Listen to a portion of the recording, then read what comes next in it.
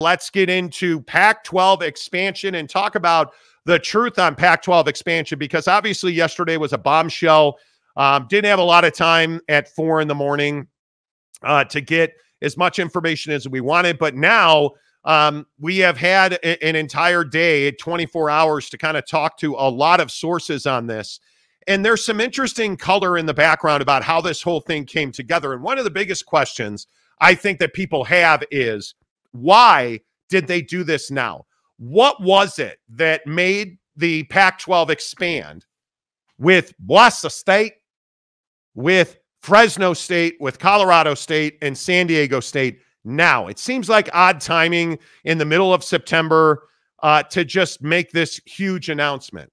Well, now we know, according to sources close to the situation in the Pac-12, that Oregon State and Washington State allegedly tried to get membership in the Big 12. They talked to Brett Yormark at length about the possibility of those two programs folding into the Big 12 and ending the existence of the Pac-12. I am told by sources close to the Big 12 that those conversations did indeed happen, but never went anywhere, and they never went anywhere very quickly.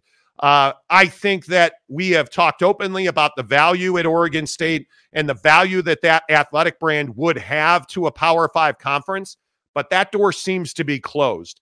And I think what really pushed the Pac-12 and really Oregon State and Washington State to make this move, which by multiple sources was called a hostile takeover of the Mountain West, which I think is very accurate, and I'll get to that in a minute. But what forced the Pac-2 to take this hostile action against the Mountain West was the Big 12 and UConn. Because I think what the Pac-2 learned through the UConn situation was, hey, you just told us, Big 12, that you weren't interested in expanding with us. And then the news that UConn was close and was likely going to join the Big 12, I think really slapped the Pac-2 in the face. And I am told that specifically with Oregon State, they were surprised that those conversations were so advanced, yet the Big 12 wasn't interested in having the same level of seriousness in conversations with the Pac-2. And that really spurred the Pac-2, Oregon State and Washington State, to become much more aggressive and shrink this timeline for their future, because that's really what this was. I don't believe, based on what I've been told by sources, that the Pac-2 all along was looking at the Mountain West as their path to rebuilding the conference.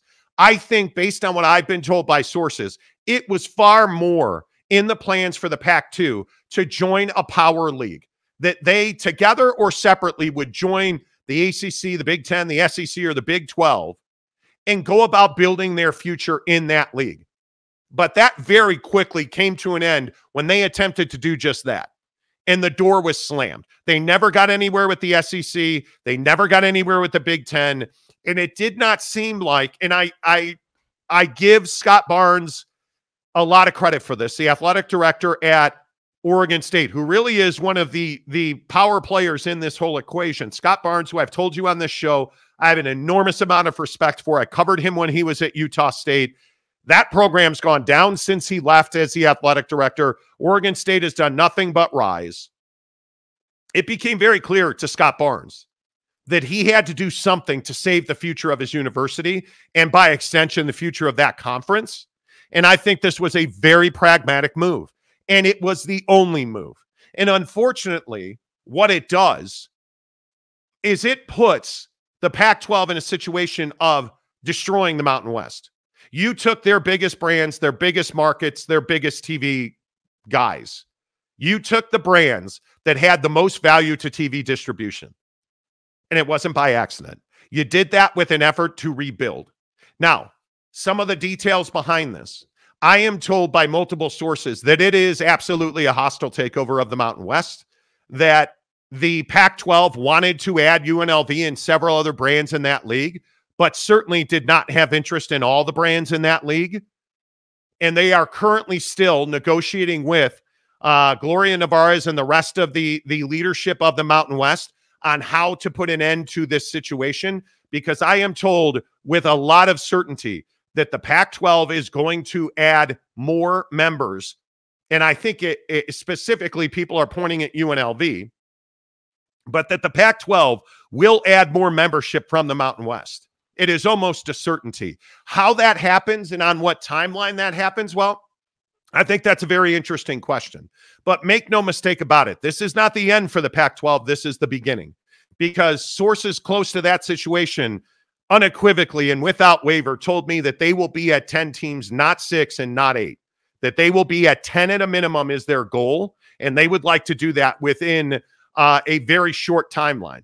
And their plan to do that is to negotiate with the Mountain West on what they can and what they cannot do and how much it's going to cost them, because they have kind of a handshake agreement that they're going to pause poaching members of the Mountain West while they negotiate what that will look like.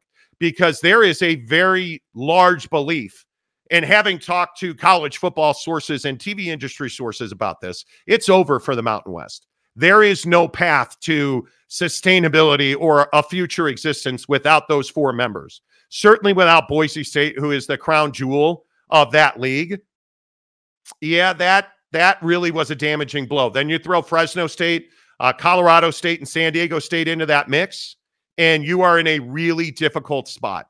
And if you take UNLV out of that league, and the common belief across most of college football is that UNLV will have no choice but to go to the Pac-12 if, in fact, they have not burned that bridge, because there is a lot of wondering and head tilting about why UNLV was not in the first 4 of that group. But I am told it's because the Pac-12 agreed to hold off on that. It's not anything to do with whether or not the Pac-12 has a desire to add UNLV, because certainly they do. According to my sources, they absolutely want UNLV in the fold. They value Las Vegas as a market. They value the economy in Las Vegas and the revenue stream that Las Vegas can be on multiple fronts, whether that can be your hub, it hosts your tournaments, it hosts your conference championship game, whether it is an e-commerce center. They love the fact that there are a number of big-time conventions where they can go and sell. I mean, it just has all kinds of possibilities. And when you say, hey, yeah, Las Vegas is the home of the Pac-12, it kind of changes the tone of, well, hey, I'm Brett Yormark. I'm flying in to meet you in Las Vegas. It's a different conversation, which brings me to my next point about the Pac-12. The Pac-12 is acutely aware of who they are and where they are. The Pac-12 is not pursuing a power designation. And we had this conversation yesterday, and I think this is a really, really important part of this. Make no mistake about it. If you are not a designated power conference, you do not have an automatic qualifier into the college football playoff. And yes, Stuart Mandel pointed out that there is no such thing as a Power 4 conference. That's absolutely true. But do you really believe that, and you can pick your conference champion, Boise State. Let's say Boise State wins that conference and Fresno State is undefeated or has 1 loss, and that 1 loss is the conference championship game. Is Fresno State getting in over Ole Miss? Is Fresno State getting in over Michigan? What if Michigan doesn't win the Big Ten championship? Well, Monty, got to put Fresno State in. Yeah, actually, we don't. We don't. They're going to get 4 from the Big Ten. They're going to get 4 from the SEC. You're going to get 1, I would think, 1 from the ACC and 1 from the Big 12. So let me ask you this. Do the math on that. That's 10. 2 spots left. 1 goes to the highest ranked G5 conference champion. Do you really think they're going to put the second highest ranked G5 conference champion in? Do you think they're going to put the next highest ranked G5 football team in? They're not going to do that. Do you think they'll put Notre Dame in? If a 1-loss Notre Dame runs the table, do they get in before, again, a Fresno State? What if San Diego State pulls one out of their rectums and has a great season? You think do you think San Diego State's getting in over a 1-loss Notre Dame team? No, they're not. And we can sit here and we can have these cool conversations about, oh, it's neat and the G5 and they have a chance. They don't have a chance. They don't have a chance. And we can try to live in this utopic society where we think, oh, well, Monty, there's no such thing as a power designation. It's the top 5 ranked, conference champions. Okay, well, there's 7 spots left. So you have the non-existent power 4 in the G5. That's 5. Okay, all those conference champions are in. Do you really think Greg Sankey's giving up any spot he doesn't have to? Look at the AP top 25. We've talked about this at length on the show, right? We've talked about this at length. Let me ask you something. Where's the G5 team on this? Oh, Northern Illinois. Who thinks Northern Illinois is getting in? Let's say Northern Illinois and Notre Dame are a one-loss team. Notre Dame gets in or Northern Illinois gets in? Notre Dame gets in because of their schedule. As crappy as it is, it's still better than NIU. Right? You look at the top 10. SEC, Big Ten, SEC, Big Ten, ACC.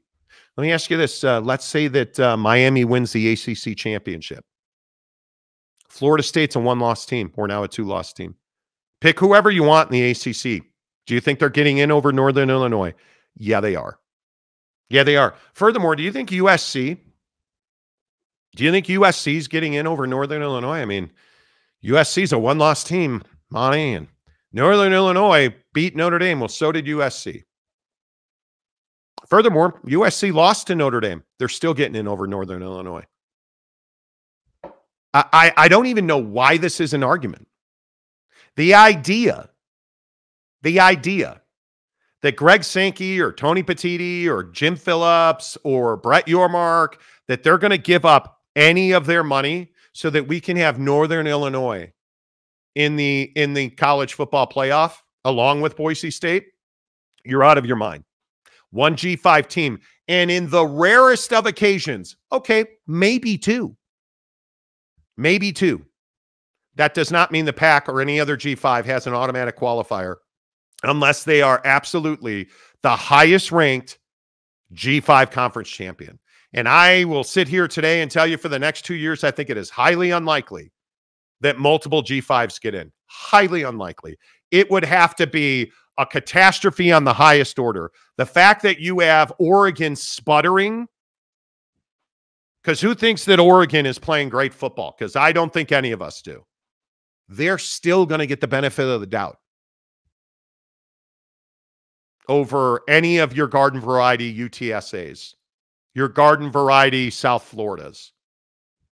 That's just the reality of it. And we can sit here and we can talk about how great it is that the Pac-12 is back. Oh my God, the storyline. They're not getting an automatic qualifier. They're not. And if they have 10 teams and one of their teams goes undefeated and wins the conference, will they likely be, if that's Oregon State, will they be the highest ranked? Potentially. But how do you get past the strength of schedule component? Because there is no bitter, more broken man on Notre Dame football than yours truly, me, this guy. And if Oregon State's a one-loss team, that one loss had better not be to another G5. You'd better find a way to have Oregon on your schedule every year, and you better beat Oregon. And if you lose a game, it better only be to Oregon, or you're not getting in. And if you go on and you win your conference, you better hope that you're the highest ranked and Cinderella couldn't find her slipper. Because it's just beyond me. It's beyond me that somehow fanboy on Twitter and DMs on TikTok yesterday is like, you're wrong. We're getting in. Like the Pac-12 level of intoxication over this story. We're getting in. It's an auto bid. It's not an auto bid. One G5 team. And the proof will be in the pudding, right? And again, I just put up the likely bracket. And I ask you here, okay, do the math on this bracket right here. How do you get NIU and Boise State in? I don't know either. I don't know. Because I also then go back to the top 25. Look at the 12 best teams. Go down to number 12. NIU or Utah? Okay, well, let's assume that somehow, some way, yeah, Oak State is who James and every other Oak State fan in here says they are. Oak State wins the Big 12 championship, and they beat Utah, who's ranked in the top 12. Northern Illinois or Utah? I'm going to say Utah. You're getting the ACC already has. What if Florida State or Clemson or Georgia Tech somehow wins the ACC championship and Miami is ranked in the top 12? Miami or a second G5 team? You know the answer, bro. It's Miami. Or it's going to be depth in the Big 10 or the SEC. Because just like the G5, I don't think the Big 12, unless it's an overwhelming case, right? Like, I think this is a huge weekend for K-State. They had better beat wholesale ass against Arizona in the Fighting Fafitas, right? You look at Utah. How about this Cam Rising story yesterday? Coach Prime, which is amazing to me, that Deion Sanders got duped. And I think Jake and I talked about this yesterday on the show. There was a fake tweet going around that Cam Rising has tetanus and the infection's worsened and he's out for the year. And Deion Sanders tweets prayers to Cam Rising. And then somehow figured out that it was a troll that was trolling Utah because Cam Rising doesn't have staff. There's not a massive infection. Cam Rising's being held out because he's got a gash on his hand. He's injured a finger on that cheap shot against Baylor. And yet you hyenas on Twitter just ran with it. Oh, poor Cam Rising. Oh, Cam Rising's 76 years old, and he's going to apply for an 8th year of eligibility. And y'all just retweeted it. And then when it turned out to be a troll, oh, I knew it wasn't true. I was just having some fun. You weren't. Because we all love the doom and gloom of Cam Rising in Utah. And it's amazing to me. How many people root against Cam Rising? And I've never understood it. I've never understood it in any way, shape, or form. I've never understood it. I want to. I don't understand it.